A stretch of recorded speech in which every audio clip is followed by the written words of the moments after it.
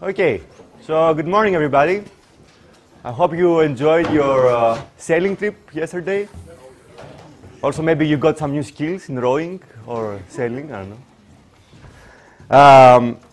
So a couple of announcements. So today we're going to have Pierre and Zalal. They're going to talk to us about consumer-centric electricity markets and electricity markets with renewables. And we also have your projects.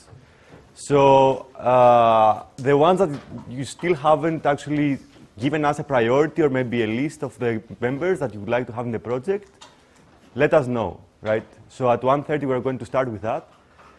So at 1:30 exactly, actually, we're going to have Michal. Michal is a scientist in Mosaic.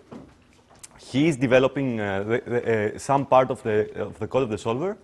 He's going to talk to us a bit about applications for convex optimization. So what they do with conic optimization and also where it's not only energy systems, right? I mean, forestry uses a lot of optimization. Finance uses a lot of optimization. So he's going to talk a bit about what you can do with these approaches.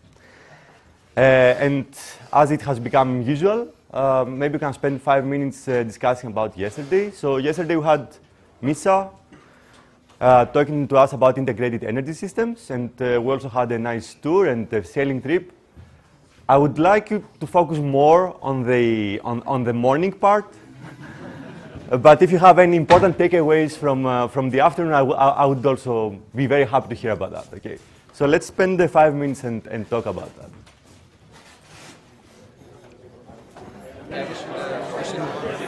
Okay. So let's hear what.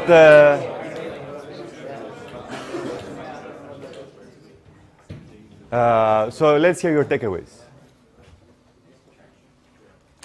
Somebody that would like to share something with us from yesterday? So who is doing integrated energy systems here? So yeah, Alvaro, who else? Yeah. So how did you find the lecture? It was interesting. Mm-hmm. A lot of ideas were generated regarding what could be future directions for research. Mm-hmm. But maybe I think that extra communication is required because it was a bit shortened the length. Mm-hmm. There were still many questions which I wanted to get done with later. Have you seen the slides? Yeah, okay. So the ones that don't do gas networks or heat networks, what is the major takeaway that you might have heard from yesterday? I have a list of takeaways, guys, and I checked the slides just today morning for 5 minutes. Yeah. For me, it was that the objective in different systems, in gas systems, is different. That in Norway it was to push as much gas through as possible, and in US it was to use as little pumping as possible, more or less. Nice. Yes. Very nice. Yeah. And then in power systems, generation should be equal to the demand, and then in gas systems, this is not required. Great. And what is also associated with that? The line pack. Yeah. Right. So this means that we can store gas in the pipes, and this means that if we actually optimize electricity and gas together, right, we can take advantage of this storage that the gas networks offer, and this can be really important. Okay. Yeah. I have more of a question. Yes. I'm not sure if I believe that there are no losses, because you said that, okay, the gas doesn't go out of the pipelines. But I have seen quite some articles that say that there are huge methane losses from gas transport systems. So I'm not sure if it's the transmission system or if it's the distribution system. But I do think that they have losses. Do you know that, Pierre? You can use the gas to power the active elements in the network. So that's what some networks do. So like the compressor thing that pushes the gas forward can be powered by the gas in the network itself. So that maybe would be considered a loss. Yeah, I think that's the point. That's mainly what you talk about in terms of losses. It's in terms of energy content between beginning and the end. Right? But otherwise the gas doesn't go. I thought that they were saying that you really have methane escaping into the atmosphere, and it's really bad because the global warming potential is 25 times higher than CO2.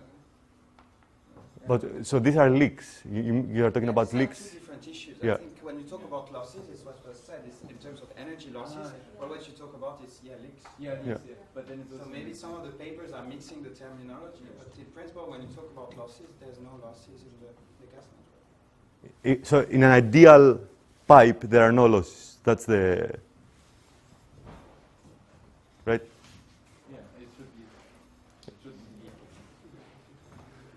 Anything? So how can this? Okay, so there are only two that actually do integrate energy networks here. Anybody else that is doing gas or heat? Yeah. So how do you think this can help your research? The way he introduced the integrated system in different hardware solution is very important and very logical. Do you also do optimization? Yeah. Yeah. I think when you were talking about hourly and minutes resolution, we do different things. So the way he introduced the dynamics is very interesting. Yeah, very nice. And he also showed this Aquarius theorem, right? The Mark Bouffray actually, with Misha, they proposed that. How he can actually simplify the whole, these variations with an envelope around it. Maybe you want to check that paper. I think it's going to be quite interesting. Yeah, Alvaro. I have to comment that it's mostly about, like, okay, maybe as engineers, we would just try to optimize everything together and try to say, okay, this ideal work to do it right. But then when we take into account that the existing gas network is a bit slower, then we would have to also take into account that, okay, we cannot do like, let's say, kind of economic dispatch of the network or like only one snapshot, but we have to see a really big time horizon. It's not only a technical time horizon, but also like a practical one. Not only technical? So you have to have a contract with the gas company and basically tell them for the following day I need this. So how to do it in a timely manner if you have new information and things like that. So That's a nice. You definitely need to take both time scales into account. Right? But now exactly how this. Talking about the market aspects, the gas market is moving towards the electricity timescales. So if you think of day-ahead markets in gas, if you 5-10 years ago it was like a no in Europe, no. But today they are becoming very important, and people are moving to these markets. So that helps a lot that you have this kind of consistency in terms of timescales for the markets. And then also for balancing, if you talk to people in Denmark, traditionally the balancing for gas is done on a daily basis. So there's no incentive to really think on an hourly basis like for electricity, but they're going to move towards that also so as to have some kind of consistency. And in the US, for instance, the biggest step they made to help for integrating electricity and gas is just to align the markets. So to make sure you know that one market clear after the other and that you have the exchange of information. And it seems most of the benefit came just from that, not doing crazy optimization and really advanced thinkings in terms of the dynamics, the line pack and so on, just aligning the markets. So I think it's a very good point. But Misha doesn't like markets, so he didn't tell you about it. It's more in civilization. Yeah, and also final comment, like in Russia it's totally different because what you say now, they basically synchronize the market, but in Russia you have market on a monthly basis. Yeah. So basically it gives you like a really big uncertainty. You're also trying to optimize it. Yeah. No, but that creates suboptimalities. Yeah, it's like in China with long-term contracts with certain producers that then introduce some kind of constraints in any kind of day-ahead market you may want to have, right? So it's a bit of the same idea. Yeah. In regards to what Pierre mentioned, over here, for example, in Europe, then, if you're waiting for the gas market to clear or the electricity market to clear, does it mean that if you're trying to solve it as two different system operators and you try to do it in this distributed way, you're always waiting for one or the other, or how would you? So in Europe, they are not coordinated. Okay. That's a very soft coordination because you have some actors that are kind of on both sides, right? Or have some interest on both sides, and they are doing the coordination. So it's almost like a virtual bidding or traders that do their best to have some liquidity, but it's very weak, the coordination. And it shouldn't be coordinated if you look at regulation and political decision that we have. So they want to align. So as we were saying, if you align, you get a lot of benefits already because those people who can do arbitrage or coordinate, then they have the right information at the right time. But you don't want to actively just put them together. Nice. Isn't it enough for integrated energy systems? That? Yes, I think that's enough. Now it's time to. But before we move on, one takeaway from the Viking ship yesterday. So, who'd like to, something about yesterday? Yeah. You go too much into the wind, the Flapping. Right. You can control your direction by looking at the You were holding the rudder in when I was having the rudder. Very good. Okay, so let's yeah, you have to give me the microphone. yeah. You can Google the Viking ship museum and what was the name of this storm? There was a storm a few years ago. You can find very impressive pictures offline. This museum and all the boats were really in danger. And so it's quite nice that they managed to save them all and you could sail now. But yeah, it's a good idea to put this museum just next to the water, but when there's a storm, it gets a bit tricky. All right, we're going to discuss something else today. It's going to be a bit more relaxing, hopefully. It's not really mathematical. There's a bit of mathematics, but it's not crazy advanced. For those who really want to do more, there's a project. One of the projects is about this topic, and it gets quite technical if you really want to invest yourself in it. And then there's some papers. I will mention a lot of papers written by Fabio, who is not here. I thought he would be here. Thomas and others. So the names that are here, there's also Thiago. I didn't put, there were other names. So we wrote quite a few papers on this topic. So if you're interested, you can just open the papers and check them out. But before we start, if I want to make a strong point today, I need to know how good you are with electricity market. Who is an expert in electricity market? I have one expert. I have two friends, three friends. Edward, yeah, okay. You tell me if I am. Yeah, you have a good background, good education. You should be okay.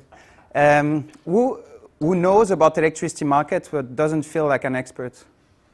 Okay, most of you. And then who doesn't care about electricity market, like at all? Be brave, be brave. So you don't care about electricity market. That's all right. So challenge accepted. In 1 hour and something, I need to make sure that now you want to do some stuff with electricity market. All right. Good. So the topic is actually very trendy right now, maybe for a wrong reason. You've seen there's a lot of focus on blockchain, a lot of focus on microgrid-related stuff. And when you see what people promise with blockchain or microgrid in a liberal environment, it always goes towards this super cool concept, actually, of peer-to-peer electricity market. What I want you to get out of this lecture today is that there's something more general there. There's something that is actually more powerful than just the idea of exchanging electricity peer-to-peer. There's this idea of flipping the game and making electricity market consumer-centric.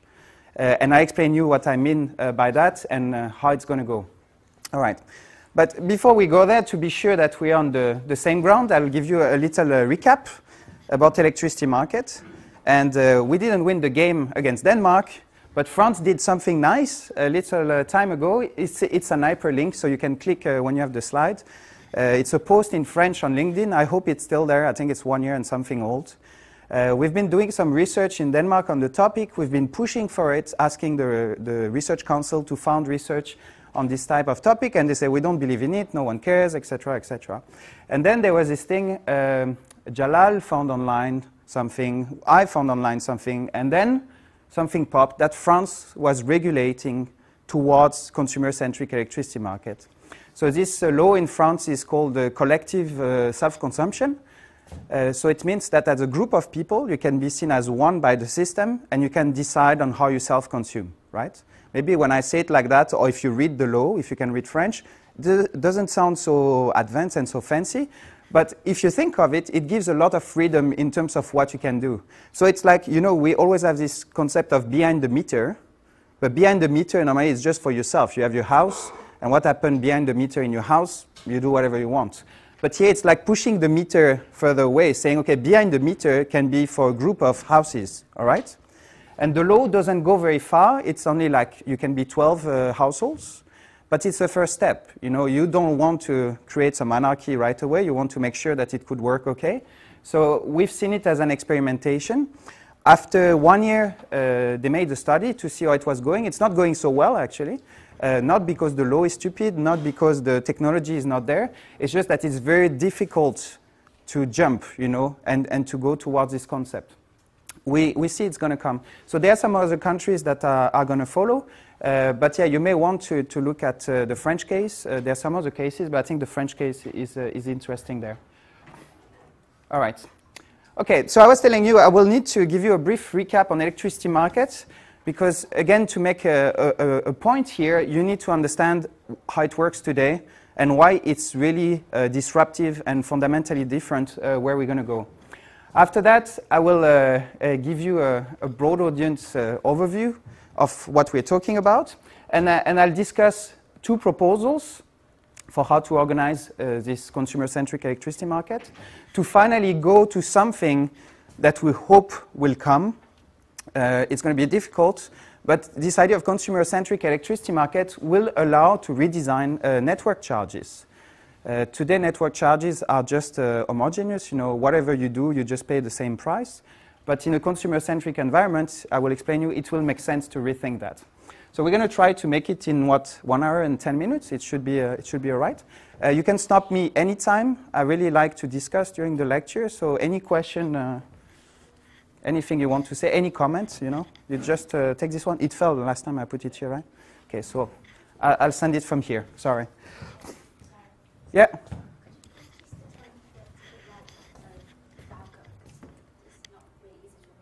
Oh, I have to make it darker. Okay. You have the mic. Yeah, you started, so you have the mic. How can I make it darker? Do you know? It's not me. I don't control here. The room to be darker. This I can do. Down. I thought you were talking about the screen. Then the screen is a bit difficult for me. So good night. If I see one of you sleeping, it's not going to go okay. Okay, so a brief recap on electricity market. As I said, so now it should be all right, huh? To make my point.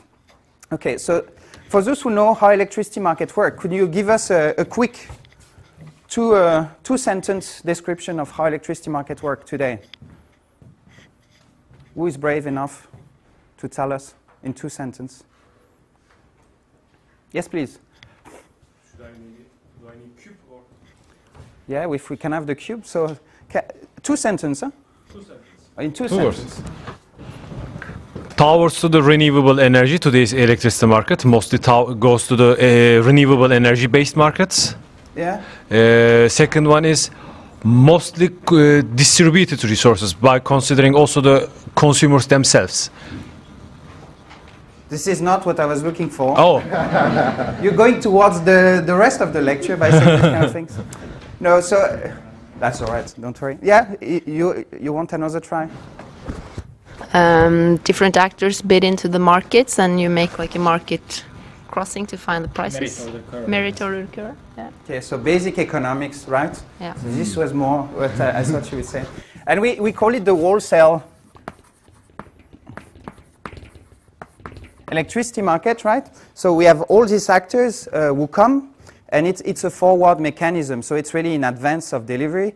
It's quite a lot in advance if you think of it. In Scandinavia, the market clears at 12 for the following day, midnight to midnight, with periods of delivery of an hour.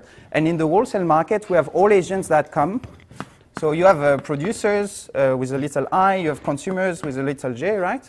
And they make a bid. And the bid is classically a block, right? So as a producer, you say, I'm ready to produce this block of energy for a certain price, okay? So an offer for a producer is going to be a block of energy. So I don't know, we're going to call it YPI, okay? And a price. So that's an offer. And a consumer is going to do the same, but obviously on the consumption side.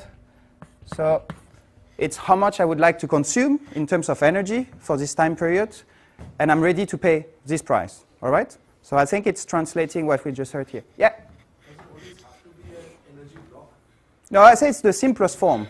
After, hopefully, we would like some more advanced products because the blocks are suboptimum. So you want to offer a curve, for instance, because you say my cost will depend on the amount, right? And you can do that very easily. What's called like the conventional, the standard way to offer in the Nord Pool is that you directly go with a curve. You can describe your curve with 633 points, I think.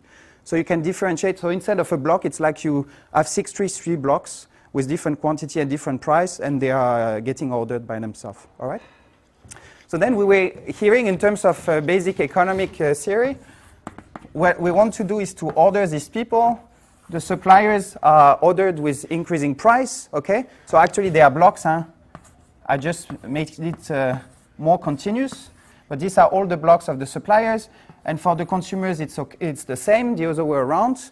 We rank them in decreasing price order, all right? So also they are blocks. And then we have this equilibrium point that appears that will give us the schedule and the price, all right? The people who are on the left of this point, they're going to be scheduled, being producers and consumers, right? And this will be the price in the market. So for a given hour, you have a price that comes from this equilibrium, all right? That's very, very, very basic 2 minutes market theory for you, all right? There's a lot more to it. If you follow a course where they cover economic dispatch, even power flows, you know, you have the basic economic dispatch in there. You can see that this problem, here we show it in a very graphical form, but you can write it as an optimization problem where you want to optimize the social welfare, right? And the social welfare, what did I do with my joke? So the social welfare will be that we want to maximize the sum of the, if we want to maximize it, we want to maximize, yeah. We want to maximize this area here, so it's going to be the sum of, how did I write it? So the consumer's payment. What my notation? You can see better than me. No, it's too dark for me, right? Right? Minus the payment. Right?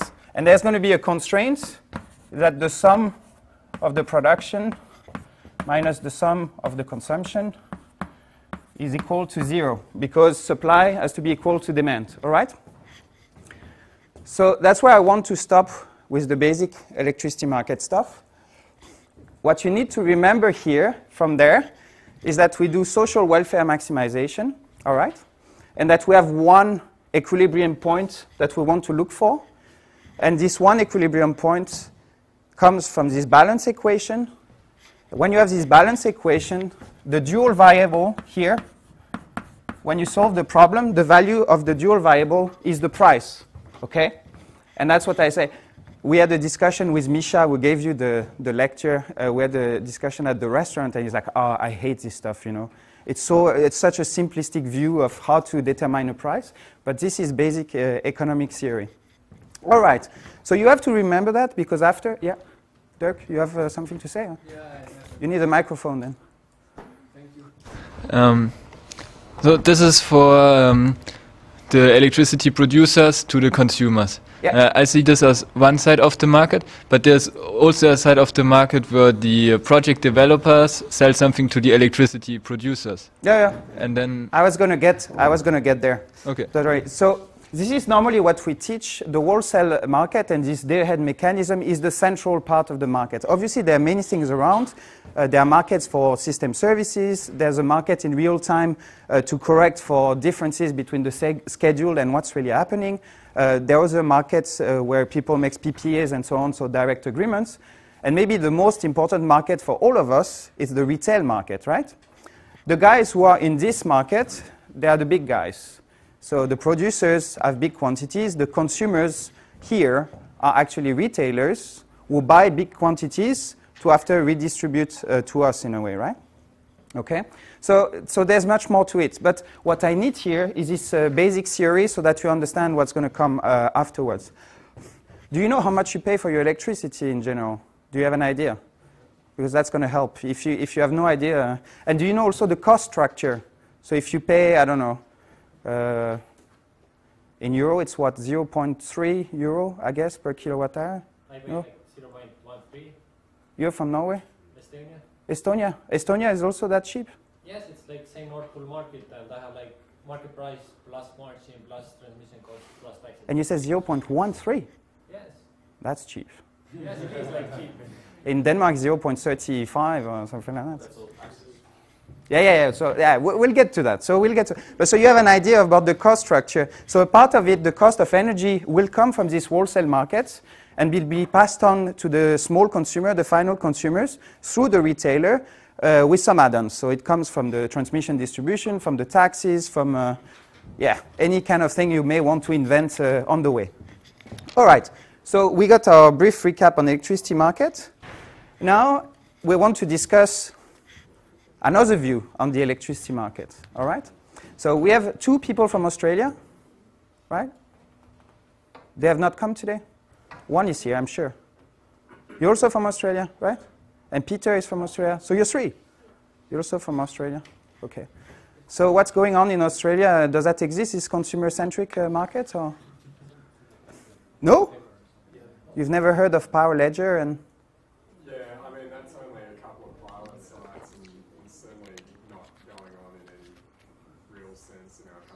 Okay. Okay, there's lots of statements and money being announced then for it to happen. And I tell the students, if you want to work further with this topic, go to Australia. Maybe I should change my story. Why I mentioned Australia, there was a public statement. I think is the CEO of the what's called the NEM, the market operator and slash transmission grid operator. He made a statement that was very strong. He was saying, you know, it's nice to have a top-down view and a centralized view, but for a system like Australia, you imagine the size of the power system and the density of population, the cost of having to handle the system when there's a problem, so I don't know, maintenance, and especially he mentioned bushfires. It was like, you know, if eventually people organize themselves to be resilient and have their own little community that can be self-sufficient once in a while, I love it, you know. And you don't hear that much normally from people that operate a system like that, because the people who operate such a system, they have this view, that's the best in terms of social welfare, you know. We have something that's really centralized, very strong, optimized for everybody. But there's a lot of reasons why maybe you want to decentralize, not just the operation, also the electricity market. All right, so why are we going there? There's something we see also in Denmark. Denmark is a small country. It's not a solar energy country originally, but we're starting to have a lot of solar. We have 1 giga of solar capacity. You've seen this kind of idea already before, you know. Before we had this top-down view of the system. So generation, transmission, distribution, final consumers. And today it's a bit more messy. It's all decentralized. You can produce with micro CHP or mini CHPs. You can have solar power. You can have cars that do V2G. You can have some mini hydro. I don't know. Just tell me what you can have. And the electricity market is not really evolving to accept this new reality. Do you agree with this statement or not? Thank you. So it's not true. We are trying. In Denmark, we've been talking about electricity market 2.0. And then soon we're going to have 3.0. Have you heard of that? We want to have demand response in the market. And for instance, one of the things we propose is that we're going to put aggregators, right? So these aggregators are going to be entities that somehow pull these guys together and are going to translate what they want or what they do or what they can do to the traditional electricity market as we have today. So one of the reasons why we care about these aggregators is that it could be some minimum change to make to the electricity market so that we account for this new reality, but we don't fundamentally change the game, all right? It sounds good. There might be a business case for these aggregators, but if you think in terms of social welfare, redistribution, and fairness, most likely this new actor that you're going to put here to aggregate these guys is going to do the job to be this interface. There's going to be increased social welfare, and then when you redistribute, the guy in the middle is going to cash most of the increase in social welfare. So what's in it for the small consumer? Not much, all right? So one of the trend now, and it's not only in Denmark, I think if you go to Belgium, you have people that say that, in Portugal, in Australia, and so on. Why don't we just change completely the game, and instead of looking at the market as a top-down object, why don't we say it's a bottom-up thing, right? So everybody can be a market agent, and we have to design a market so that these guys can interact, in a way that is as healthy, you could say, as possible, as fair as possible, and so that everybody gets something out of it. All right. Do you have another example? Someone is from Portugal? Damn. Okay. I have to. Isan, can you call Thiago that he comes here? Portugal is a good. Spain. Someone is from Spain, right? Okay. So in Spain, if you produce solar power on your roof, you have to give it back to the system, right? How much do you get paid for it? Do you know? The year of connection. At the beginning, 2007, it was 44 cents per kilowatt hour. Okay, so that was crazy high. And today? Today, probably less than half. Less than half than that. In Portugal, they had gone down to 0. So somehow, any surplus? So if you install the PV in your rooftop, you don't get anything back from Spain. Right. Ah, voilà, that's where I wanted to go, because in Portugal, you get nothing back. So if you think in terms of markets, normally look at a very liberal open market. So you're a market agent, you know, you have something you produce, you're bringing something to the game, right? But the payment is fixed, it's 0. So as a market agent, we got used to this idea because all of us, we think of the system this way. And then, small consumers, they want to have rooftop PV, it's their problem. So when we take their extra energy, they don't get anything. But if you think of it in terms of an open market, it doesn't make sense. Because you're producing something, someone is going to profit of it, and you don't get paid for it, right? So there are these kind of things that are quite fundamental. We got used to them. And we would like this to be completely rethought somehow, so that everybody feels comfortable in this new market system. We wrote a paper that gives a general view of this issue and where it's going. It's available through this hyperlink, and it's even available in Chinese. So for those who prefer to read it in Chinese, actually you should tell me if the translation is good, because I don't know. All right. There's been a lot of work on this topic. Some of you might have met this guy in Oxford, Thomas Mostyn. We invited him a few months ago. He's also going very strong with this idea of peer-to-peer electricity market. And originally, this paper was, I think, one of the best to explain why it's happening, how it's happening, and what are the prospects. It's been written by Yael Parag and Benjamin Sovakul. Yael is in Israel, and Benjamin is in the UK. And more than just talking about market organization, they also tell us about some of the business cases, some of the stories that already exist today and business that are profitable. If you think of having a very decentralized and liberalized view of the market for the future, actually you can go crazy. Any kind of business case you think of, business model you want to develop, you can do it pretty much, all right? So I forgot if she's explaining that, but there was a business model, for instance, that was very interesting, that was developed in Boston. It's the substitution business model. Did you hear of it? When I say substitution business model, what do you think of? Throw the ball. Where's the ball? The microphone. The microphone disappeared. Oh, you keep it for yourself. Okay, that's very good. That's very good. So what's the substitution? Throw it. You got it too long. No, so no one knows what substitution business model may mean?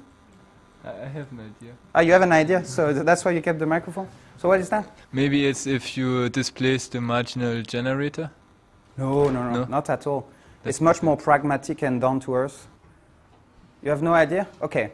So I give you an idea. You live in the city center of, I don't know where you're from. Let's say you live in the city center of Boston. We were in Boston, right?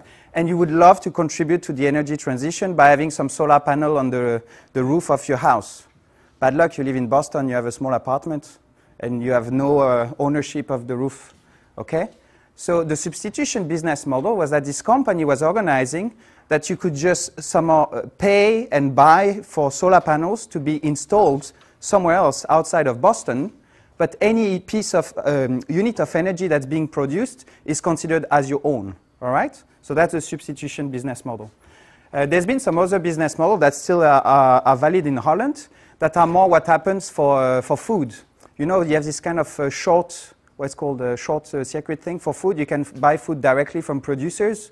It's being delivered in front of your door once a week or something like that. So there were some people who were saying, okay, well, why can't we just also ask these people, you know, who have greenhouses, for instance, in Holland, to put a lot of solar panels, and the same way they sell me fruits, they also sell me solar energy, right, directly. So we go towards this peer-to-peer idea. And you can have a lot of crazy business models like that, all right? Maybe our friend in Ørsted are going to come up with some nice business models soon. I'll discuss it at the end. In terms of organization, the organization that can be seen as very interesting are this one with microgrids. If you think of it, whatever I'm saying today, you could think, okay, people doing research on microgrids, they've already done it. It's just that they are not market people, so they didn't know how to frame it properly, look at the economic properties, how the agents interact and so on. But distributed control, all the optimal operation on microgrids, you could think of it as going towards this peer-to-peer markets. So disconnected microgrids is a way you could look at it in the future. Interconnected microgrids is also a way. Think of it as small islands that are just being connected. But maybe the models that we would like to look at the most are this one. So it's a full peer-to-peer. Anyone can interact with anyone. You just want to source your energy yourself or sell your energy yourself. And this idea, these little circles are virtual communities. And virtual communities, it means that you may want to gather and exchange energy with each other, buy your energy together, but you're not on the same location on the grid, okay? And this makes sense, you know. In Denmark, there are people buying summer houses together. They are friends, they just buy a summer house together, right? There are lots of things we do today where we share some kind of infrastructure. So why couldn't we share also our energy and our sourcing of energy? Okay, so we would like to do it for real. Every second week you see something online. If you're a bit geeky and you look at the tech news, there's some announcements. So 2 days ago it was in Finland. There are some people who announced they're going to have this village when they're going to do peer-to-peer trading. There's one in Sweden called Simris, I think. There's going to be one in Norway soon, I'm sure. And obviously in Denmark we have to do the same. We have a project here. It's called Svalin. It's a community housing. It's very typical in Denmark that people want to live together. It has existed for a very long time. And so it's 20 families here, for instance. They have their own house, but they've made some kind of a social contract that they want to live together. They design the houses and the system, the energy system together, etc. And so they want to go to the next level. They want to share also their energy. The community is energy positive. They produce more solar power than they consume energy per year, all right? They have electric cars and so on, so they are quite forward-looking. There's a YouTube video if you want to Google Svalin energy, and you can find it's in Danish but with subtitles. So, all right. The thing is that it's only 20 families. So, okay, a community with 20 people is pretty much like what I said with the French case. They're under the same feeder. It's quite easy, you know, to organize some kind of exchange. It sounds really fake, you know. It's just some accounting. We just say you exchange with me, we do this, we do that, right? But at the end of the day, there's already quite a lot of nice business models we can look at. Yes? For these projects? Be careful, it's coming. Yeah. For these projects which are being which will be investigated, yeah. Is there any information about the data which is going to be collected, and is it going to be open source, or is it going to be any information? Have you heard of GDPR? So, I mean, I will not take the risk to publish any of the data. I would love to. You'll see later when I discuss investigation, we always show results based on this Australian data that Peter knows. I mean, it's very difficult right now in Europe, you know. Maybe we're too scared, I don't know. But still, I think it would be very clumsy to try to publish this data. Originally, we made a contract for this project where we asked the people, and they say, obviously, we don't mind. And so we thought it was okay. But the lawyers around, or even if you talk with specialists, even if people say it's okay, it's still not okay. GDPR is extremely strict in terms of what you can and cannot do. So yeah, it's too difficult. Yeah? Just a comment. How about you normalize the data and sort of remove the, you know, the things you can understand out of it? Yeah. But for research purposes, I guess it could work. I don't know. I mean, we can investigate it further, but as of now, I don't know. I think there's a lot of nice places around the world where people are investing a lot to create these data sets, and you need a lot of energy and will to do that. So here, I don't know if we're going to do it, but you can find some very nice data set from London, from Texas, from Australia. So waiting for this one. You can do a lot of good things. All right, but so this is very small. What I would like to do is to scale it up to a full neighborhood of Copenhagen, this no-harm neighborhood with 40,000 inhabitants and 40,000 office spaces. The nice thing with no-harm is that you have this international school that's covered with solar power and can be a big source of energy locally, and everybody just buy energy directly from it. There's a battery that could serve as a buffer also in the car park. And then we could try a few business models. So one of the business models I wanted to try is that when you go to the car park with your Tesla, you say, I only want to charge my Tesla with solar power locally, right? And then you may actually chip in to reserve some capacity in the battery so that you make sure that the power gets stored somehow in the battery on the way, and then you get power from this school.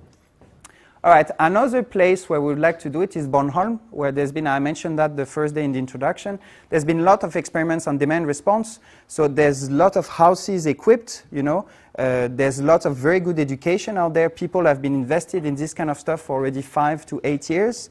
So it could be very nice to try it there eventually. Yes?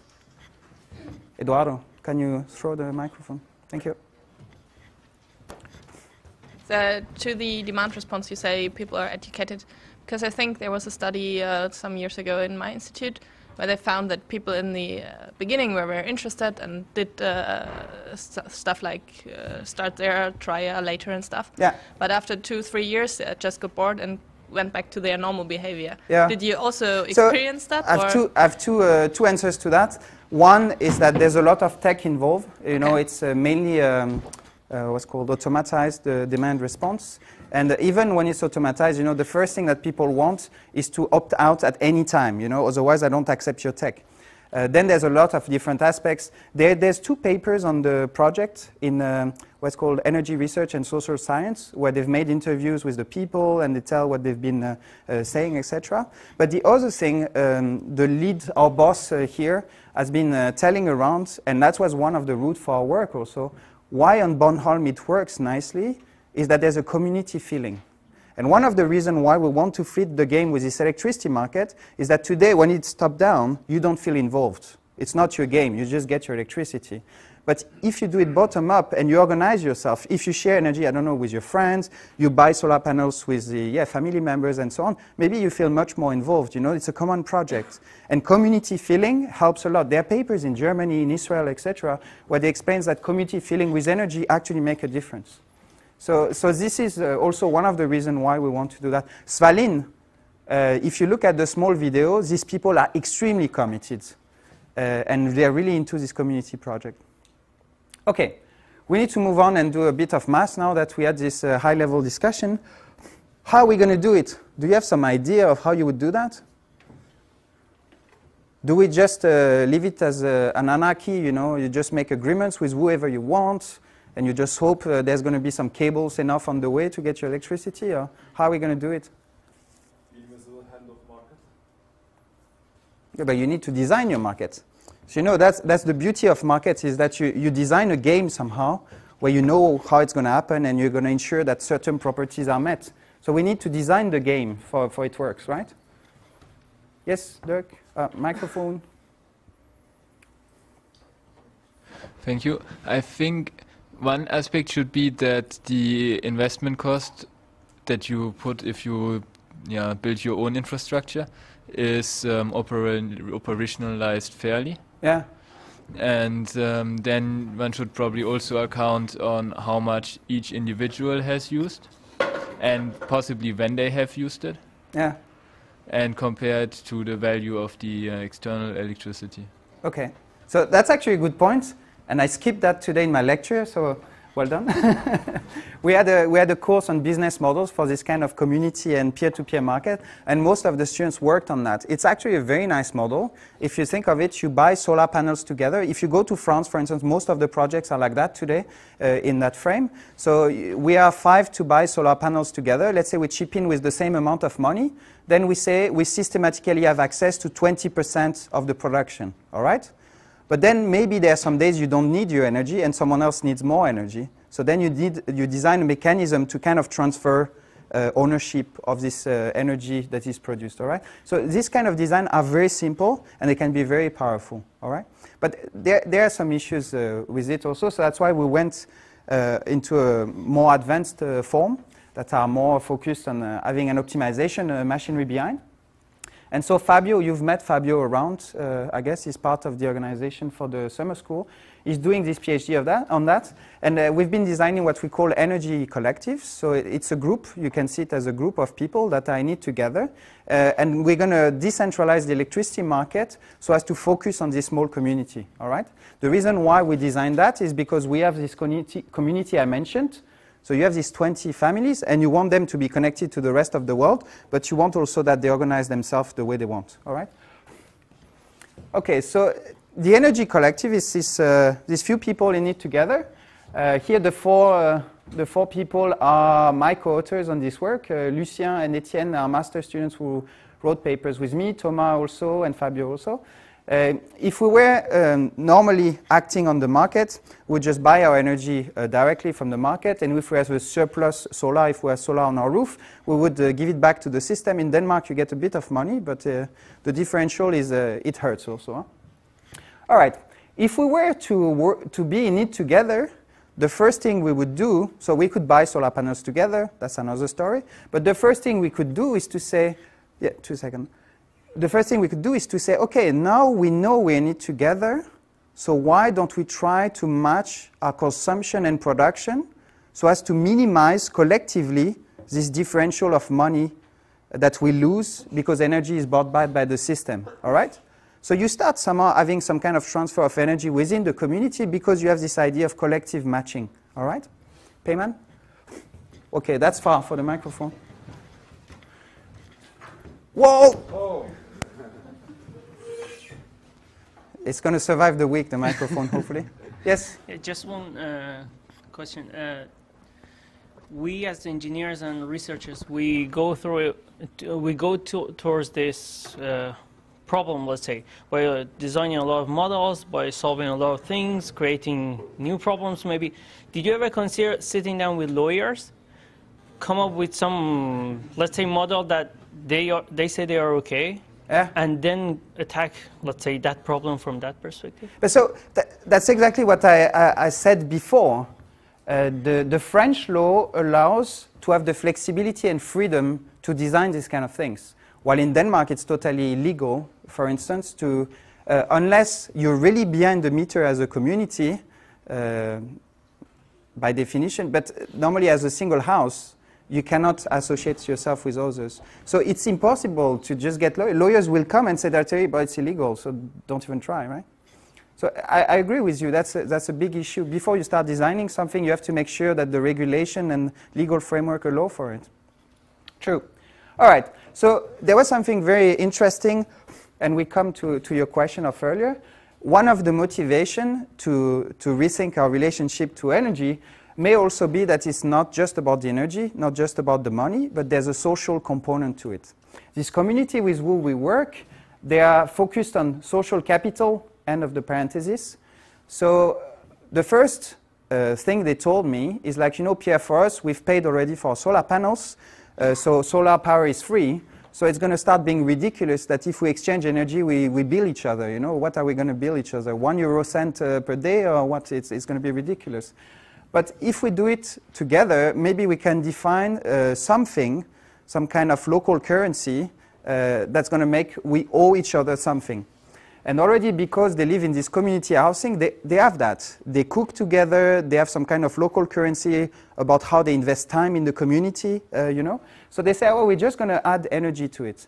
And the first thing they propose is to say, can we not define, 1 hour of babysitting of the neighbor's kids is equal to this amount of kilowatt hours from your solar panel. So that makes people laugh, but they're super serious about it. And the last time we talked, it was about hours of gardening for the community. Okay.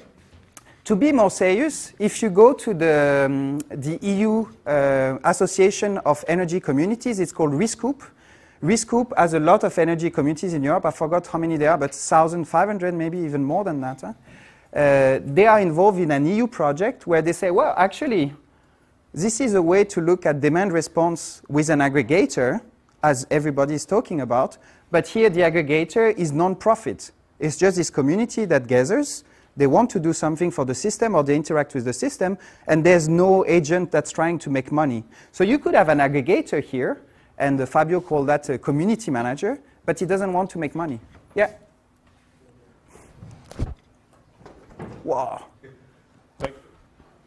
What is not possible to make that exchange in terms of energy? Because, I mean, you count the amount of energy that you give to the system, yeah, and that's what you have.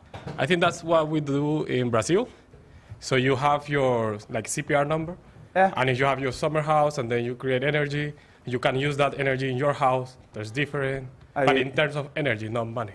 Yeah, you cannot do that here. But why is it, why is it not possible to make the market in terms of energy? Not in money. I'm not sure of what you mean. Buying or for import or export of energy. Yeah. Maybe you'll explain me during the break because I'm not sure of what you mean. Okay, but what I wanted to say is that these communities can also provide services to the grid the same way people have thought of demand response. We had a master student defending the other day on that. I told you there's a full EU project. If you ask too many questions, we won't finish today. Yes? A quick question. Yeah. It is regarding what you said about community operator, community manager. Yeah. Isn't the aggregator also the person who invests in the technology required? Yeah, I say fundamentally the difference is for profit or not for profit, right? After who invests, who takes care of the system and so on, we could have many scenarios, but fundamentally the difference is being for profit or not for profit. So if here the community manager or the way they gather together is not for profit, that means that any increase in social welfare, it will be redistributed to the people readily, right? Okay, so this is the way you could see it as organized. Think of this as a prosumer. In the notation later, I will split between producers and consumers because, I mean, to see everybody as prosumers is obviously what we should do in the future, but to make it simpler with notation and the mathematics, everybody should be either producer or consumer, which is true at any time. You're either producer or consumer anyway. And then, so this would be an energy community, and they're all under the system operator / wholesale market, if you want, or the general system. Okay, so that's where I needed to have this math on the board. Here I write it as a minimization problem, while here it was a maximization problem, so you just have to flip a few things, right?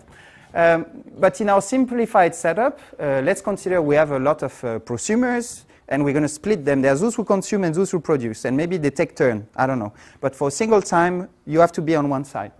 And then if you want to maximize social welfare, you want to minimize this cost of production minus cost payment for consumption. All right, so this would be the normal welfare, social welfare maximization problem we want to solve. But now in terms of mathematics, we're going to add an extra term. And this function g is about the social contract. And it's about how you're going to value or price your interaction with the outside world. Okay? Maybe it sounds funny, but you're going to see that it's very, very natural. We have the same constraints as before, you know, consumption has to be equal to production, except that you have an extra term for the exchange with the outside world. So it's either import or export, right? And then you have the normal, oh yeah, I'd forgotten to put the bounds for the range of production or consumption of the various actors. Okay, so you see I've just added this extra term, and in the literature in optimization, some call it a general exchange problem, because you have this equilibrium constraints and everybody has their own cost function that's augmented with a collective term. These are all individual, right? So it can be everyone on their own, but this is collective. It's really, the cost is a function of what all of us have done together, okay? And that's why it's a community now. Okay. Oh yeah, you can generalize that also with storage if you want. It's I want to write it in the easiest way here. These are cost functions that you could have for your players. So cost function or marginal cost functions. And here I can refer you to any piece of literature where you try to model prosumers in markets and so on.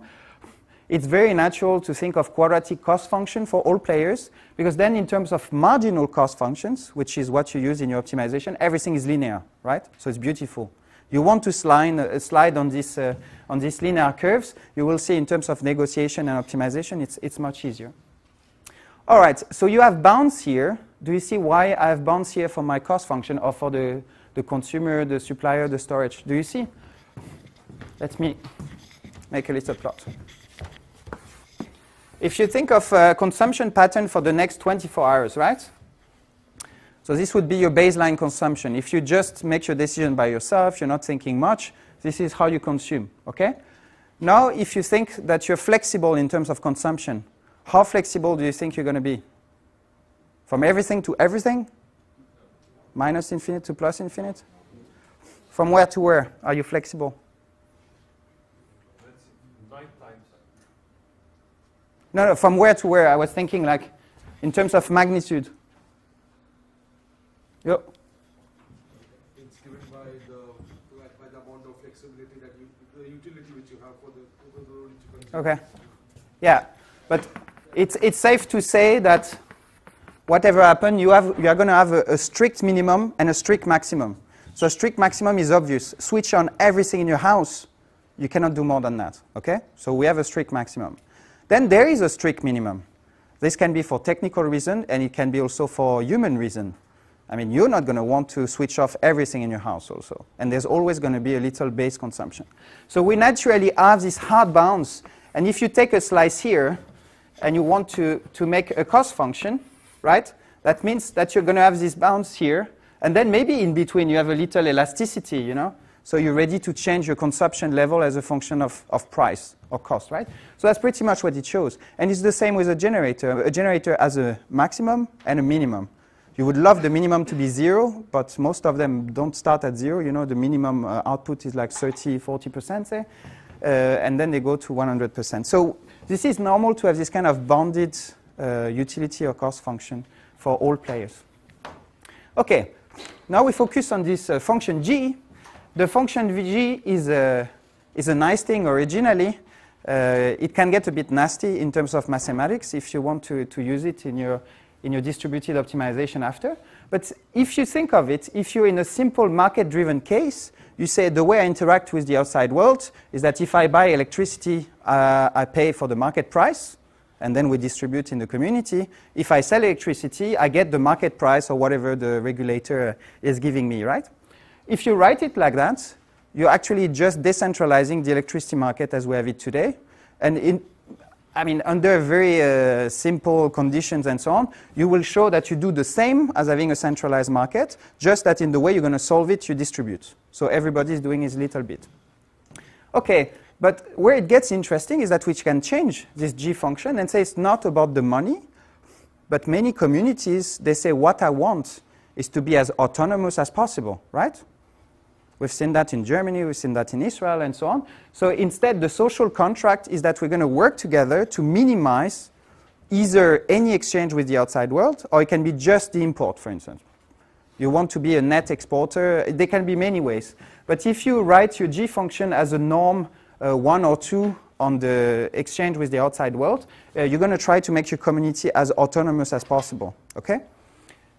You can also have a min-max view of the problem, and you start pointing fingers. So it's not the aim of this system.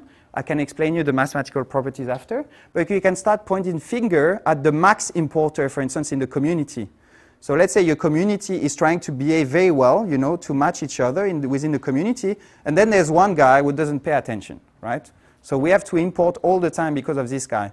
If you put all the cost on this person only, instead of sharing the cost, at some point this person will react, right? And if this person gets below the bar and then there's another one who is the worst in the community, then it's his turn or her turn to pay for this cost, right?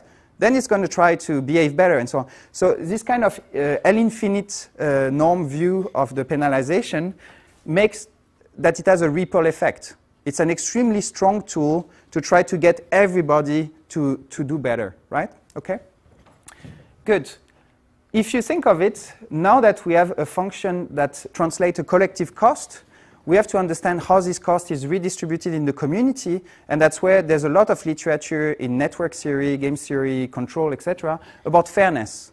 So fairness will be about how we redistribute these costs, because we say we need together, we share this cost, but we didn't say how. So maybe as we share, there's still a person that paid 90% of all the cost, and the others are just sharing the last 10%, right? So is this very fair? So we'll look into that. Okay, in the project, I will ask you, for those who take the project, to eventually solve it with distributed optimization. Stephen Boyd was here at DTU giving a lecture on Monday, I think it was, Tuesday, Monday, Tuesday, about this ADMM, alternating direction method of multipliers. It's a very used method today, very, I think it has become a part of the toolbox of all researchers we know, almost. ADMM is very natural for this kind of setup because ADMM has this idea, I'm going to do distributed optimization, but I have some kind of supervisory node. So when you distribute the optimization, each of the players have their own little update, they solve their own little problem, then they send the solution of their problem in terms of primal variables, so their set point if you want, to this community manager.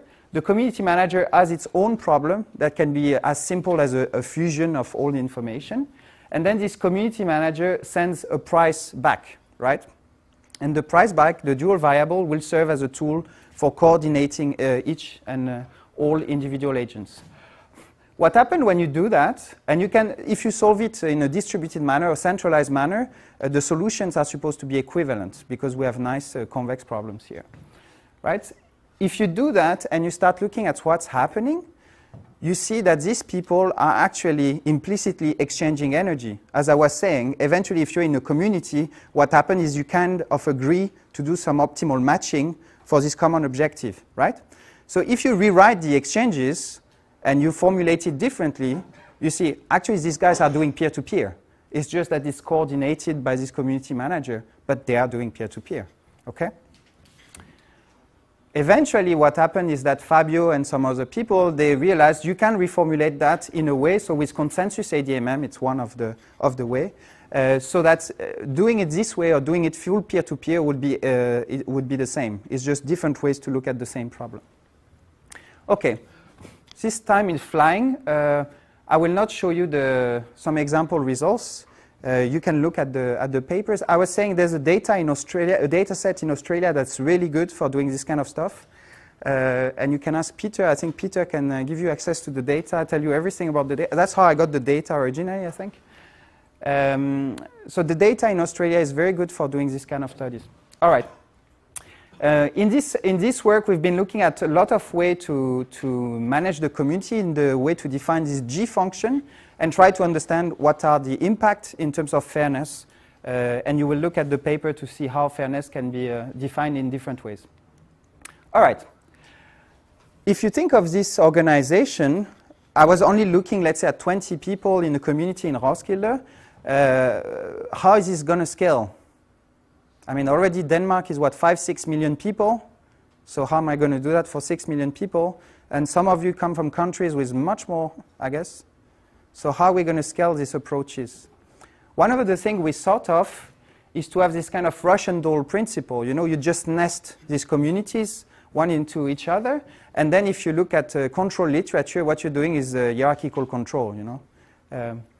So we could do that. If you think of the link with society, we have a nested structure in society. If you look at the urban design of Copenhagen, we have a nested urban design. Who lives in Copenhagen? Some of you, right? So they can tell you. In Copenhagen, each and every block, it's a lot of buildings together where they share a courtyard, right? So this can be a community, right? And then you have a neighborhood, and then you have the city, etc., etc.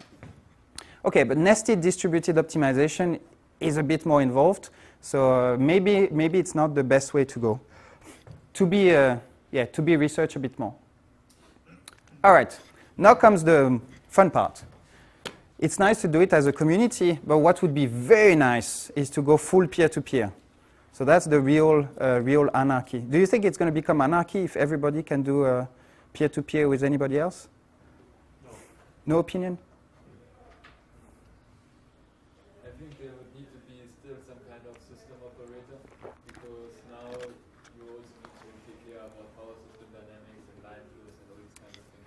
We're just talking about the market. I'm not saying we're going to kill the system operator. No, but you're right. You're right. Yeah. From my perspective, it might be a Stuckelberg game at the end instead of just pure anarchy. That means there will be a big provider or prosumer, and everybody follows his or her own actions.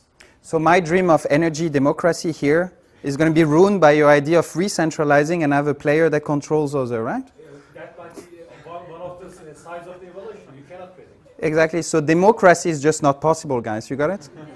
No, but actually, you might be right. It's just a balancing game. That's all right. Yes? When you say purely peer-to-peer, do you mean taking that community manager out of the equation entirely? No, so when I talk pure peer-to-peer now is that if we're in Denmark, how many households are we? Maybe 2 million households. Each and every household can sell or buy electricity from anyone else in the country, right? Any power plant, any other family, and so on. And you just negotiate with anyone you want, okay? Yes? But that would take lots of time, and I have to be at home. Sorry, I would have to be at home negotiating with the other 5 million people in Denmark to buy my electricity, right? And then I don't have time to work. I mean, automation, ICT, people at DTU designing algorithms. Come on, we do it for you, right? So if you want to think of it, one of the scenarios would be like you start expressing preferences. We're going to discuss it after. I would like to buy locally within 20 kilometers. I would prefer to buy solar energy. I don't know, I have my certain habits. You know, I need more energy from 5 in the morning to 7 in the afternoon. You may express preferences, then you have a trading bot in your house. That's what they do, these units for demand response, by the way, we have on Bornholm. They have these kind of algorithms. They would just be different algorithms. And then you can even have reputation mechanisms. So in relationship with system operation, if you start doing peer-to-peer with some other people and they don't deliver, or there are issues, or the synchronization with your needs is not very good, all of us, maybe not all of us, but normally people put some stars, you know, on Amazon or any kind of websites where you buy stuff online. Why don't we give also some kind of points, stars, to energy providers? And then these reputation mechanisms will also be accounted for in the negotiation process. Right, so there's a lot of challenges. Eduardo mentioned some very practical challenges, which is true. There are mathematical challenges too. Yes, Dirk? Yeah, I was just wondering, because, okay, if my hotel bed is not nice, I give only 1 star on Airbnb, but if I have a blackout, I really don't like it, so will there still be some kind of security? Yeah, but think of it, even the normal wholesale electricity market, there's the guy who is the last guy, you know? So you try as much as possible not to use him, but the day you have a situation, this last generator comes in, the prices spike, etc. So it's a bit of the same here. It's like a priority list. Those who have lower reputation, they come after the others, but then the day you need them, they come off, right? Yeah? Do you need a community manager? Do you still need some kind of central coordination, or could you just have some kind of rules for dealing with your neighbor and eventually... But that's how you design this peer-to-peer market. It's very free. I'm discussing just 2 scenarios today here, but there are many other scenarios that you can think of. All right? Last question, because otherwise, I promise you, we're not going to finish. Yes? It's just about... It's just about investments into the power system again, because sometimes you need quite a long lead time to plan them, and you would like to have some planning security. So then if we think this through entirely, would it also mean that the investment decisions are taken kind of democratically?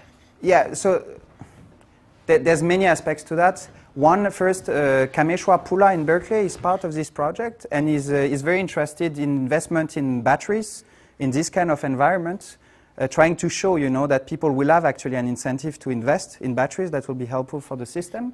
And then if you think of the more general pictures, there are some industrial contacts that I cannot name. What they really like with this idea is that they could bring this idea also to the investment level with the crowdfunding of capacities, right?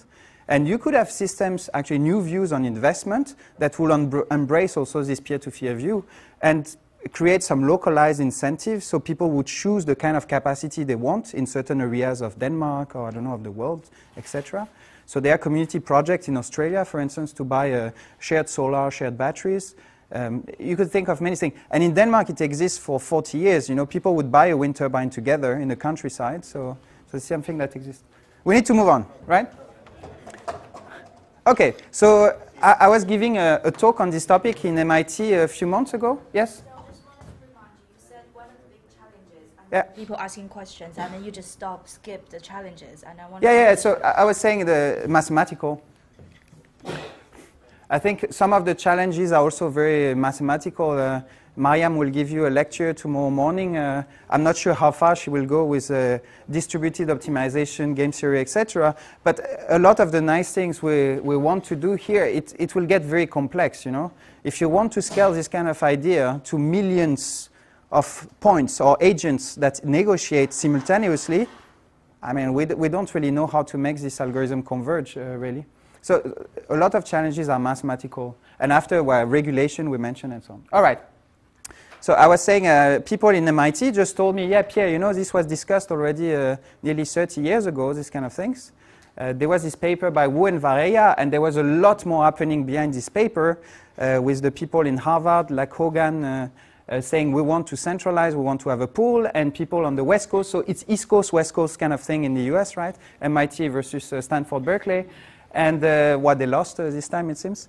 And these guys were already talking about this idea. They call it multilateral trades. That's what we call peer-to-peer today. And then Hogan on the other side in Harvard said, well, no, I think we should have a pool-based system, which is what we have today, right? So whatever we discuss now is something that has already been discussed 30 years ago, right? We're not inventing anything. Though, talking about the mathematical challenges, what Wu and Varela proposed there is how we get everybody in the game together, so the market and the system operator. And they propose a mechanism on how the system operator could actually say yes, no to some trades and close the loop. And eventually, you know that when these peer-to-peer markets converge, it converges to a feasible solution for power system operation. All right? What they don't do in this paper is to say how all these people are going to negotiate. They say, oh, it's going to happen, right? And when they negotiate, as a system operator, we say yes, no to this trade. This work has been revisited recently by people in Stanford. There's a very nice Chinese young man, Junjie, who wrote a paper where he revisited this idea. Pravin Varela is a co-author. And I'm sure there's going to be a lot more. We have a few works here also that are under review. So there's going to be a lot more work in the future on how you can reconcile this peer-to-peer thing with the network. Okay, now we go to the mass formulation. We're going to have to accelerate a little bit. You have a set of prosumers. Now let's be a bit more relaxed, right? So everybody is a prosumer.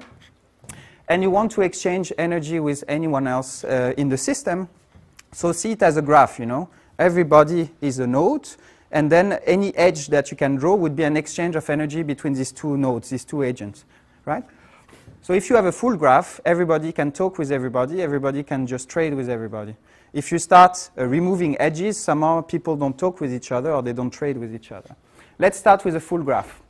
So instead of having one quantity of energy that you buy or you sell, you have a set of quantities. It's the quantity of energy you could buy from agent 1, the quantity you could buy from agent 2, the quantity you could buy from agent 3, etc., etc. So you have your decision variable is a vector per agent, all right? So that's why we have here now, it's a set of exchanges, and then you associate a cost to the sum or the whole set of exchanges. But the cost functions are very similar. It's just you have to replace one value by a sum of all the exchanges. If you think of peer-to-peer, remember I told you, in a wholesale market, we have one equilibrium point, and we have one price, okay? And that's very nice. It's super nice. It's uniform pricing for electricity. But in a peer-to-peer market, what we can do is that we can rewrite the way people are exchanging with a set of reciprocity constraints. So think of your graph and these edges. Whenever there's an edge between two agents, they have to agree, right? So what an agent sees as an exchange this way, the other agent has to agree as the exchange toward him, right? What he buys is what the other sold, okay? you can look at it as tension on the edges of the graph, and then the negotiation process is to play in terms of tension on all the edges of the graph, okay? The thing is that if you have all this tension on each and every edge, you can have a price on each and every edge. So that means, and that's the basic idea of this multi-bilateral trading or bilateral contracts in the old times and so on, we can define a price for each and every trade in this system.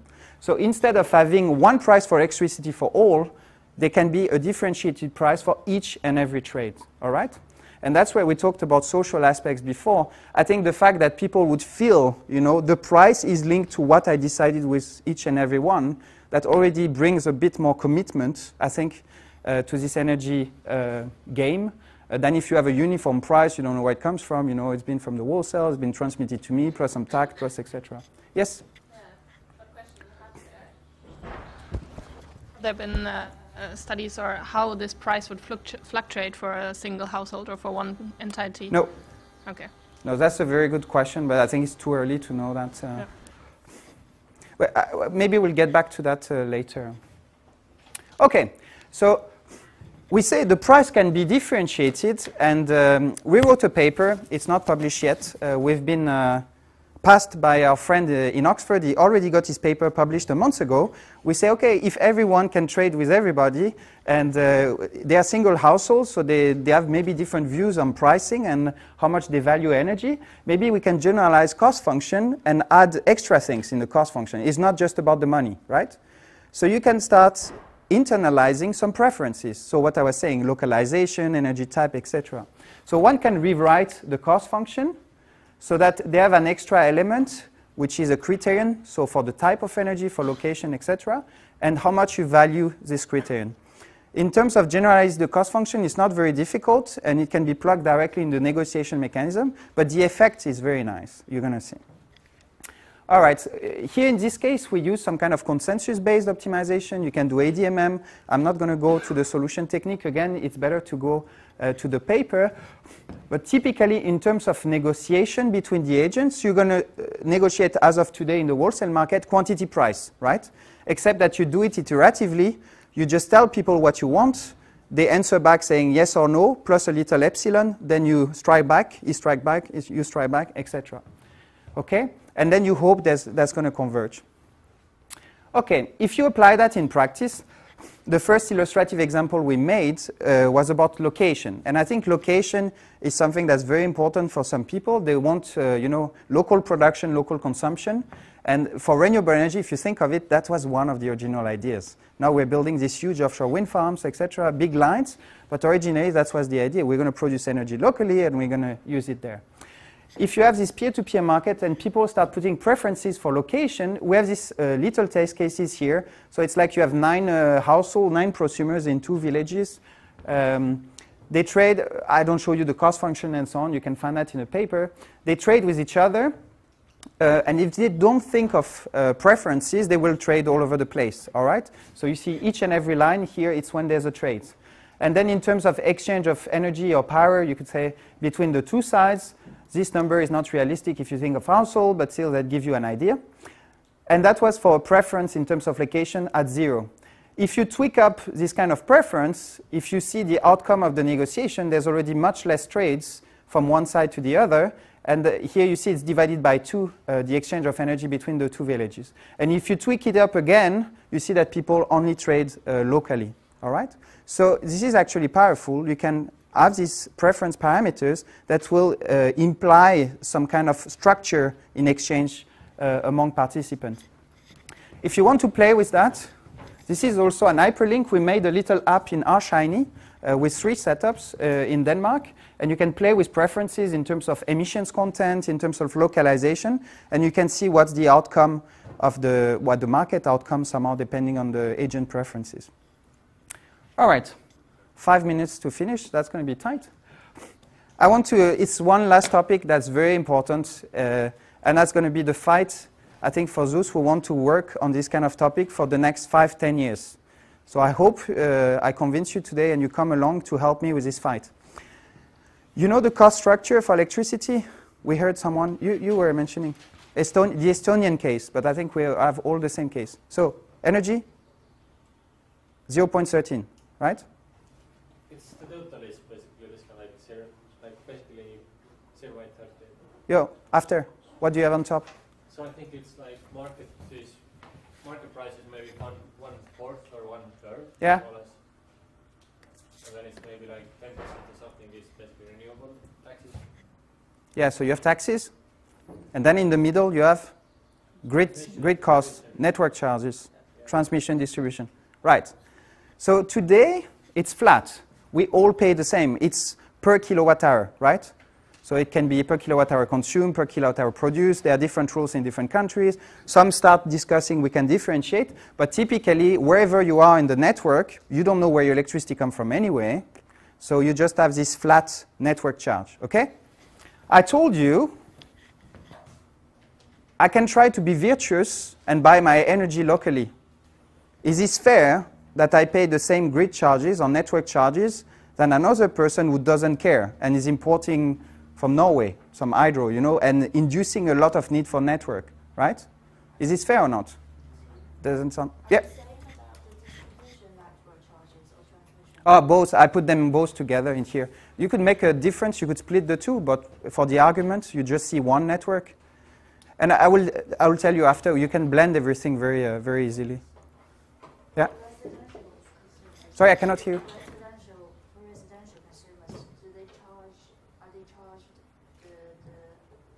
You have both transmission, distribution charges. Yeah. Though today, you know, if you look at residential consumers, somehow they use not so much of the transmission level. You know, transmission level is really for exchanging between Germany and Norway mostly. Whereas a small consumer, you don't get much out of. But you still have it there. For households, they just buy for me, I just pay the energy of the fixed grid to the energy utility company. Yeah, and it includes the grid cost.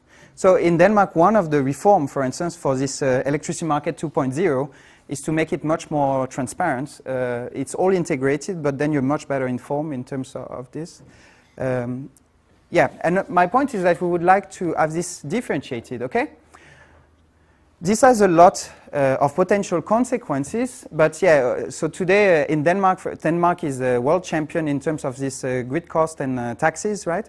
85% of the electricity cost, it's online. Euroelectric is making these surveys. 85% of the electricity cost is grid cost and taxes.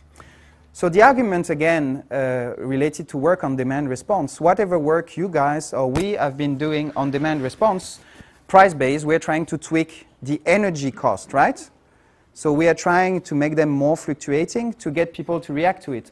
But somehow we are trying to play with something that's 15% of the full cost of electricity, so people don't really feel it.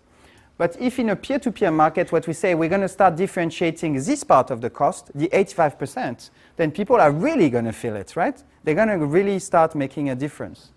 Okay, so we want to redesign it. In Denmark, we have a process of redesigning this network charges.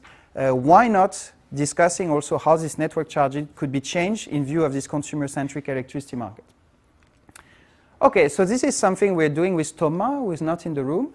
And it has a lot of nice properties. If you redesign network charges, what you want to do, I have a keyword here, you want people to understand how far they are from each other. So if I buy electricity from, I live in the north, in Helsinki, I buy electricity from Hornsrev, which is this large offshore wind farm that's on the west coast of Denmark. The distance geographically is very far, but I mean, we have to think of electric distance, you know, how much of the network am I inducing in terms of need? There can be transformers on the way, there can be many things. So we want to summarize that in terms of electric distance to see how far you are electrically from one agent to the next. All right. Then when we've defined an electric distance, and we know how to do it today, you have this Thévenin and PTDF-based electric distance. There's a very nice paper by Andrew Keane, and I don't remember who else, that discuss electric distance. So you may want to refer to that. Then when we have the electric distance, we say, okay, we're going to define a network charge which is proportional to the electric distance, right? So if I buy electricity from very far away, I induce a lot of need for grid and operation of the grid, and then the grid cost is going to be high. If I buy from my neighbor, grid cost is nearly zero, right? Okay? We want to do it in two different ways or three different ways, fully socialized, so that's what we have today. So that's our benchmark. Then we want to have a full electric distance approach, so proportional to the distance, you pay your grid charges. And then we thought, now you're all accustomed to the transportation system in Denmark, right? We have this zonal approach. So the way you pay for your transportation is how many zones you're going to cross, right? So we thought, hey, you know, why not doing it for electricity market, peer-to-peer electricity market? So we have this 39-bus system. We split it in 4 zones. So the design can be purely administrative of these 4 zones. We don't have to make a by-level optimization or something there yet. But let's say we have these zones, and if I'm here and I want to buy electricity from here, I mean, you necessarily have to cross 2 zones, okay? So that's how we're going to make the cost. All right, so you can write criteria in different ways for the cost structure, so that is based on electric distance with Tevna, electric distance with PTDF based, this zonal view that I said, and the fully socialized that we have today. Then for each and every trade, you're going to share 50-50. So the supplier pay half of this cost related to the network charges, and the consumer pay half of this cost, which should be the case today normally if the system was fair. So some countries apply that, some don't. I mean, it's not really controversial, it's just a political choice. All right, but we've done it here 50-50 production consumption, and then we have this different system where it's also 50-50, but proportional to the grid. We can write the, I'm going to finish in 3 minutes. We can write this optimization problem as it was before with some extra terms for the grid cost, and it can be distributed the same way we distributed the other optimization problem, no problem. So let's see what's going on. So this is an example. Try to visualize this network. So that's the network, except that now we look at the graph of exchanges if you do peer-to-peer on this network. So each and every agent has been trading with every other agent, right? All the cost functions are defined nicely in the paper and so on, so you can reproduce. Okay, so this is the zone 1, the zone 2, the zone 3, the zone 4. It's a socialized cost for the grid. So no one cares. I just buy anywhere I want. It's just about my cost function, me, okay?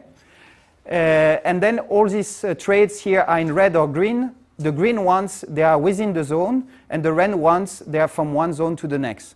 So if you say the system operator had an objective, let's assume that as an objective to contain the trade within areas, because the transmission between areas is quite small. Here it would not be very good because, I mean, most people don't care. They just want to buy all over the place. All right. If you have network charges that are proportional to an electric distance, you see there's not so many trades anymore. It's a lot of pressure on the system, and so people really think twice before to buy on the other side. And again, related to investment, if you don't have the right agent within your zone, typically you go down to your minimum and you don't try to trade more than that. Okay, and finally, if you have this zonal principle, somehow it's an in-between. So you give a lot of freedom to people to trade within their zone, but you put pressure on them when they try to trade within zones, right? So it kind of meets the overall objective that you want to contain the trades. And if you make some study in terms of fairness, this is an actually quite fair system to do it like that. So we start from a system where I told you we go peer-to-peer, and it could be an anarchy on the system because everybody trades with everybody, right? But you see, just with a simple tool that we have today already, network charges, if we redesign the network charges in a way that people understand how their activity in terms of trade reflect costs induced in terms of grid and grid management, then people could behave quite more nicely, all right? So we go from anarchy to a well-behaving market, you could say. All right, there's other ways. You may want to sparsify the game, so we call it sparsification because you try to remove a lot of edges in the game for your graph. Some of the things, we heard a few comments on the social aspects. We are engineers, most of us, I think, here, right? Maybe some of us care about the social aspects, but in general, we are not that much involved into this interface between what we do and the people. But if you go towards this peer-to-peer market or community-based market, it's a lot about the people. So we have to maybe be better at understanding what's in it for them and how we design tools that fit their needs. What I've been discussing here, there's a lot into it that is really disruptive and difficult to implement. So I don't know if it's ever going to happen for real.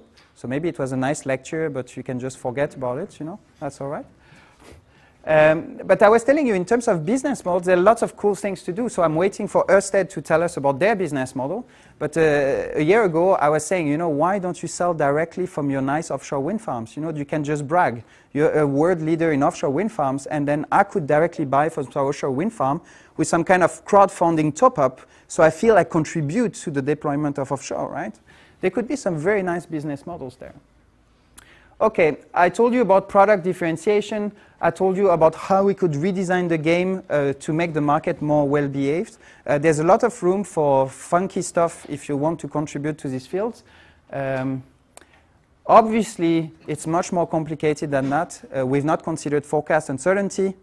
If you have everybody being prosumers with solar PV and volatile demand, I mean, there's a lot of uncertainty in the system. How are you going to deal with that?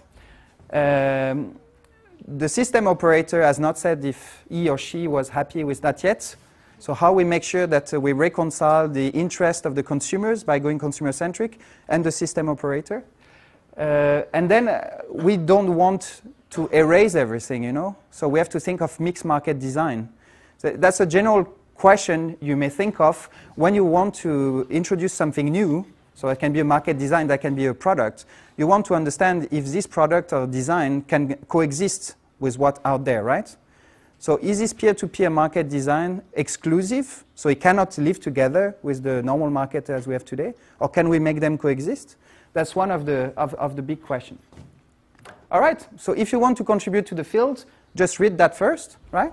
You can contact me or Fabio or Etienne or whoever you want.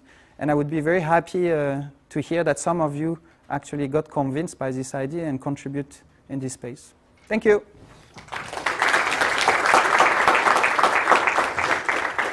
I got a bit over time, but Spiros stole 15 minutes of my time, right? Yes, Eduardo? Well, we have time for 2 questions, maybe.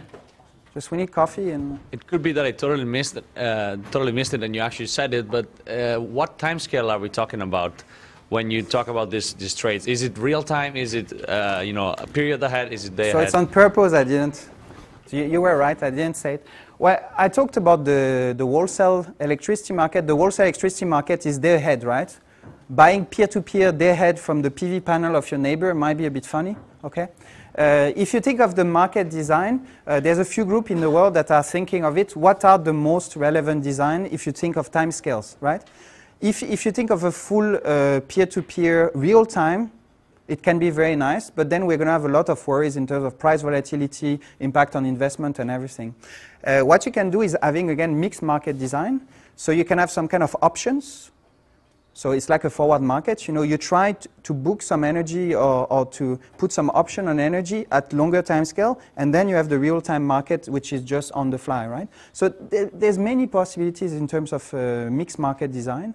And on purpose, I didn't want to discuss timescales because it makes things much more complicated to have to think of all that together. But this is possible, I mean, yeah.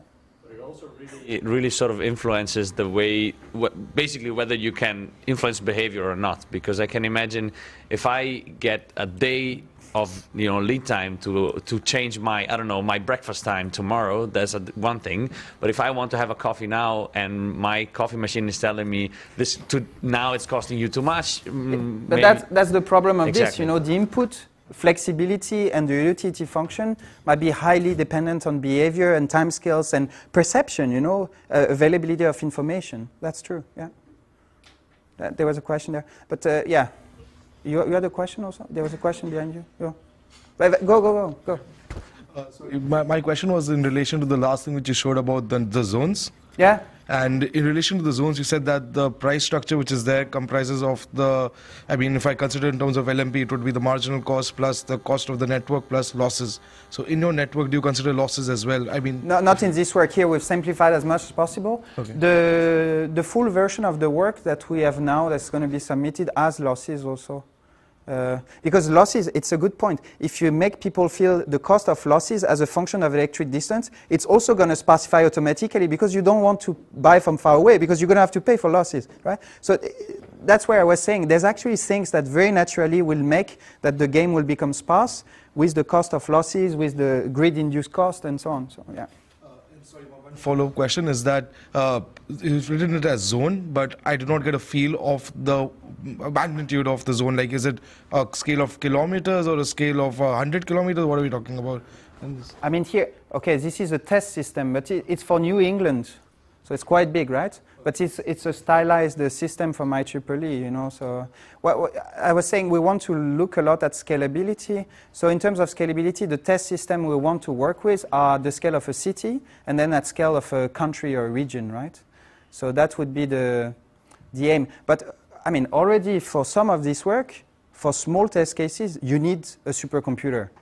Like, it's crazy. Even on the supercomputer, at 300 agents negotiating, we're already struggling. So imagine if you want to do it for 6 million households. Or, yeah. And then what's the time scale that you use for these test cases? Yeah, for so the trading? But you can read the paper. Here we do it as a 15-minute ahead trade, so it's a real-time market, really. Yeah. Last question. No, you didn't ask anything, so it's only fair, right? We talked about fairness. Yeah, and just for that, it was a good idea to change the sign. Thank you. That's the last question. I'm sorry. We can discuss it over lunch. So you're assuming that each zone has enough capacity to meet its own demand, right? Like, but it's like in a normal market. You assume that there's enough supply for the consumer. So what if I want to buy locally, but there's no one producing locally? Yeah, but so we call it preferences, right? Yeah. So you would prefer, and you're ready to pay to have something local, but if it's not there, you know, you would get somewhere. So it's the same with nuclear. I would prefer not to buy nuclear energy, but if it's what's left, I'm going to have to get it. I'm going to have to buy it like elsewhere, right? Yeah. But what if all my neighbors, like we are all competing for the same energy? So isn't that going to make like a big price spike or like a... But that's what some of the questions we had. We would like to look more into the game theoretical aspects, but more on the social side, like behavioral economics. There's going to be bounded rationality. There's going to be spiteful behavior locally. You know, you hate your neighbor. You want to make sure you screw him consistently on a daily basis. There's the impact on investment. Because as you have these nice incentives through operation and market, maybe it creates the incentive for investment locally, maybe not, right? So I was saying Pula was working on that with batteries, for instance. So there's so many topics, right? Yeah. So we can have an intuition, we can have an opinion, but I think there's so much research to be done that, we cannot know. We have to stop, coffee, and I have an appointment in 5 minutes, so thank you.